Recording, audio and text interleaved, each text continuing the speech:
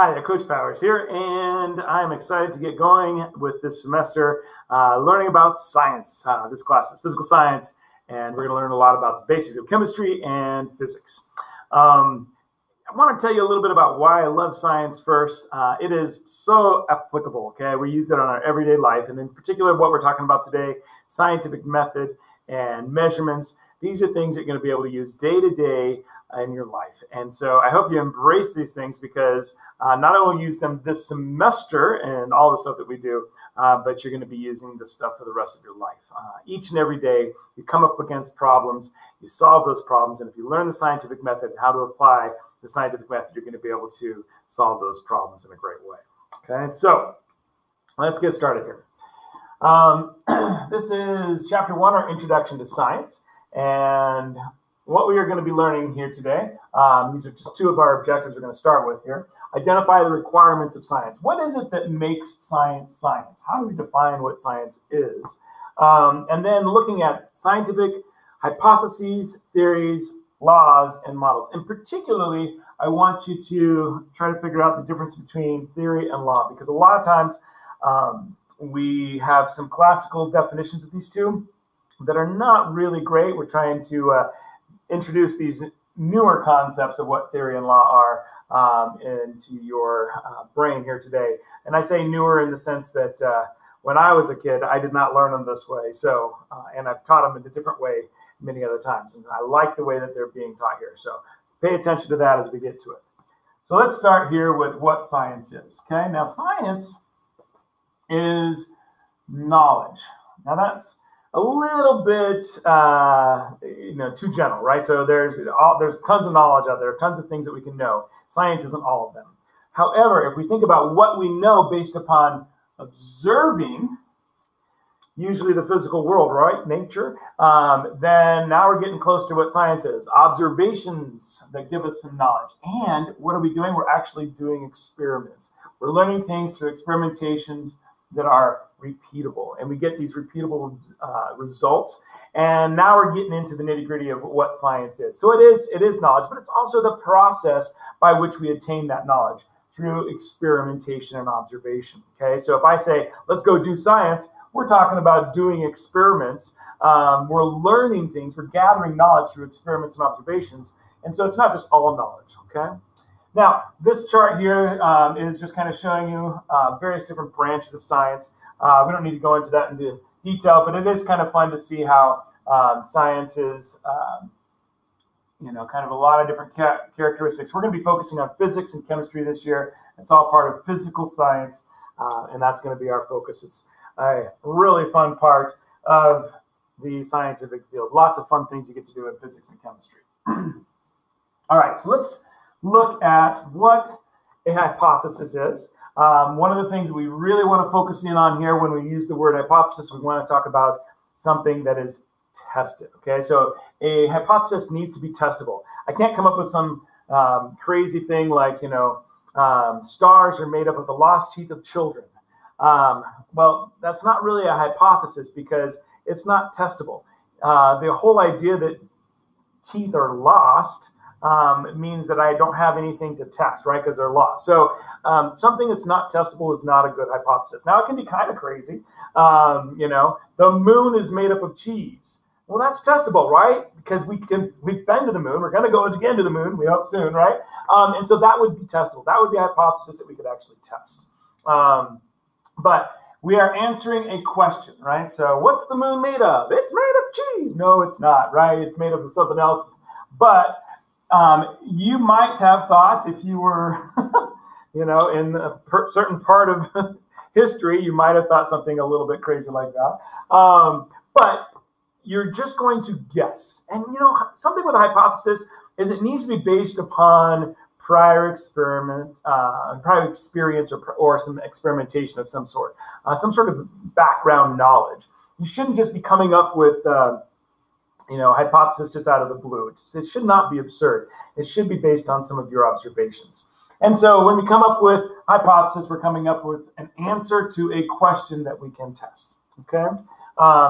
So, you could say something like, when I drop this pen, I think it's going to Now, prior experience says it should fall down. And so my hypothesis would be, oh, yes, I think it's going to fall down. Okay? So that would be a good example there. Scientific law. Now, the difference between law and theory, right? Law is answering the question what? Theory is answering the question why. So I really want you to focus on the description of a natural event. That's the what. And a lot of times this will be in the form of a mathematical equation. Okay, not always. But if you see a mathematical equation or a number of some sort, you might have stumbled across one of our laws. Okay, that's one of those clues that might get you into it. The next one is a theory. It's explaining why. Now notice that both of these, this is very important here, both of these have been tested. Now the classical definitions that I learned when I was a kid kind of talked about laws being different than theories because laws have been tested over and over and over again and theories were just kind of tested a little bit. Well, that's just not the way to think about it, okay? Although I know that's still being taught in a lot of schools. A lot of my students, perhaps some of you have been taught that before. But both of these have been tested over and over and over again. But the law is telling you what? Okay, it's describing something just in general. Like this marker, when it falls, it is going to be traveling at 9.8 meters per second squared. It's something that I observe and I can measure, and there's a mathematical formula that explains that. That's a law. The theory is an explanation of why it's happening. This marker is going to fall because of a force called gravity, okay? Describing the because of it. And so that's the difference between law and theory. So make sure you've got that cemented in your brain. Those are really important. All right. So both of them, theories and laws, lots of observations, repeatable tests, can help us make predictions, okay? Remember, it's important to understand that these things can change. These are going to be changed. What? It can change a law? Yeah, when we discover something new, maybe we didn't understand everything about it before. If we discover something new, we might have to change. Remember that laws are not proven, okay, forever. There's nothing that's proven forever. We might find some new information at some point that helps understand a degree of depth that we didn't have before. And so just keep in mind that these things are going to be changed. And it's not wrong for a theory to change. It's not wrong for a law to change. It doesn't mean that everything we knew about it was wrong. It just means we might not have had enough detail. Okay? And so we modify theories, we modify laws. That's a part of science. As a scientist, you have to be willing to make changes. You make observations, and then you make a change to what you thought before was right when you realize that you were wrong. Okay? Unlike in politics where you can't ever be changing your mind, in science, we're like, yeah, I was wrong before, and now I know the truth now. And it's so much better to be a scientist than a politician because you can change your mind when you're shown to be wrong. Okay? All right. So I've given you these examples basically as I've been talking. If you ever want to push pause on any of these videos, hit the pause button, then we move on. And then you can kind of take your own time at these. But we've already basically talked about those, but you can kind of reemphasize what these are, okay? After much testing, when I dropped the pen, it fell due to gravity. Your key words there, right? This means that this is a, right, theory, okay? It's a big T for a theory. If I let go of the pen that glows in the dark, it'll fall to the ground. So now we have this new, characteristic, something I haven't never tested before. I've never tested a glow-in-the-dark pen. Oh, my goodness, what's going to happen? Well, it's going to fall to the ground just like before, but I don't know. So this is my hypothesis. I've got to test it. That's definitely testable, right? And then here you can again see that we're dealing with that number, right?